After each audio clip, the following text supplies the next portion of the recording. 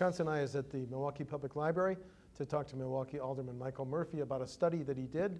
That study concluded there were 888 heroin or opiate deaths in Milwaukee County between 2012 and 2015. More people are dying through opiate and heroin deaths than automobile accidents, not only on a national level, but certainly on a local level, more than homicides, and it touches so many lives in so many different ways. I think a lot of perception is, and certainly it should be, looking at young people, but the reality is the average person dying in Milwaukee County is a 43-year-old white male or white female. I mean, there's certainly the law enforcement introduction of stopping the narcotics from getting into our communities, but we haven't had as much success as we'd like.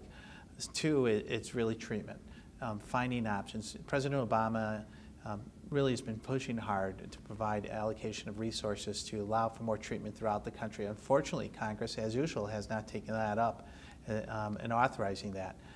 But we're going to do the best we can here locally, and certainly education. So we're one of 4 cities in the country under the DEA's campaign 360 strategy, and we're aggressively reaching out to the media outlets and others and holding meetings and trying to communicate to the public the importance of keeping these oxycodone and other opiates out of the stream.